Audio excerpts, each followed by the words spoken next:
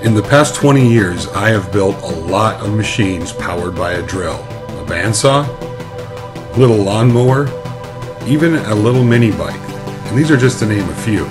But this next one takes the cake.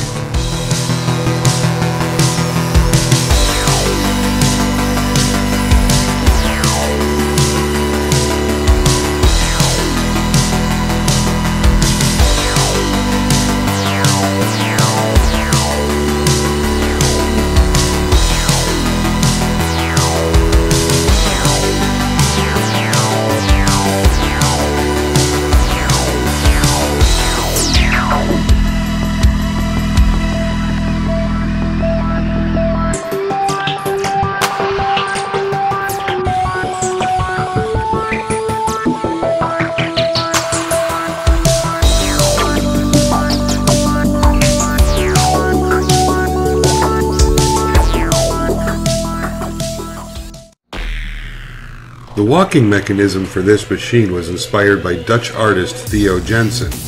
He created a strand beast, which is a kinetic sculpture that walks along the beaches in his wind power. I fell in love with these walking mechanisms, or with his walking mechanism, and knew that someday I was definitely going to have to do something with it. I went through several models of legs to find the right shape and size, and finally ended up with this one. It had a nice long stride, and it seemed to actuate like I needed it to.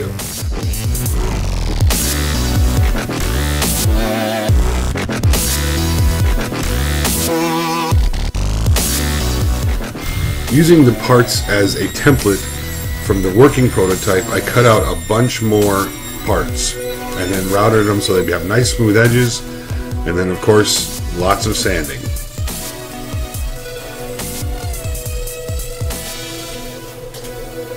A lot of sanding.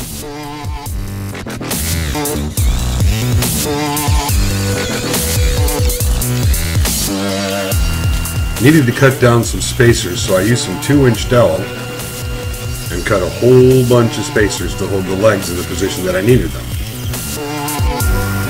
After I had everything cut, I marked the positions where the spacers would go and then attached them with some 2P10 CA gel and hardener.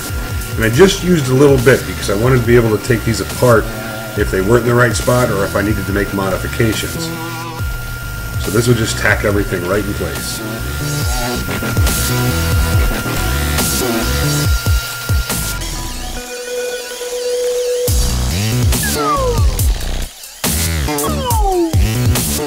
Originally, I had planned on this machine being green and blue, but as you can already tell from the video, I changed my mind. Because I wanted to be able to take this thing apart completely and make any changes I needed to make, I wanted to screw it together. The regular screws probably wouldn't suffice. With all the torque and pulling and different pressures on it, the small heads on an average screw would definitely pull out. Now, these are power head screws. They were designed for cabinet making and installation, and I use them for the entire build. They hold the body, the legs, and everything together and have been holding up wonderfully. The power head screws have a much larger head than an average screw, which gives you a lot of purchase on the outside. After I had everything screwed together, I set a little test setup up so I could just try it out.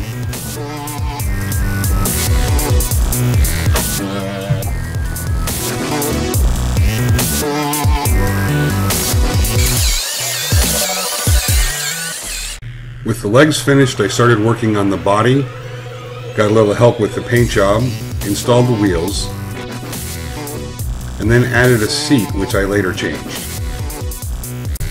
Now to make this thing go, I know I wanted to use a worm drive. I purchased the gears and then milled the shafts and housing to make everything work. Painted everything silver, installed the gearbox, gave it a little test to make sure it was running right, and voila, it was working.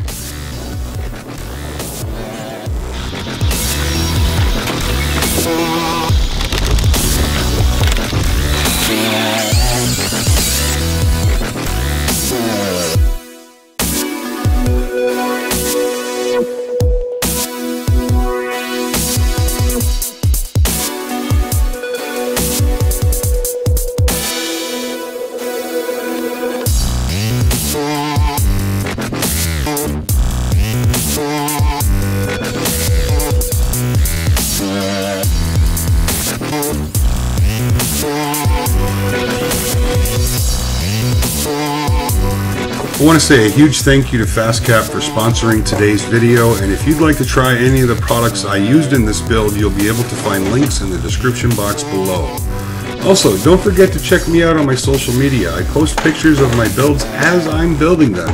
And as always, please subscribe. Thanks for watching.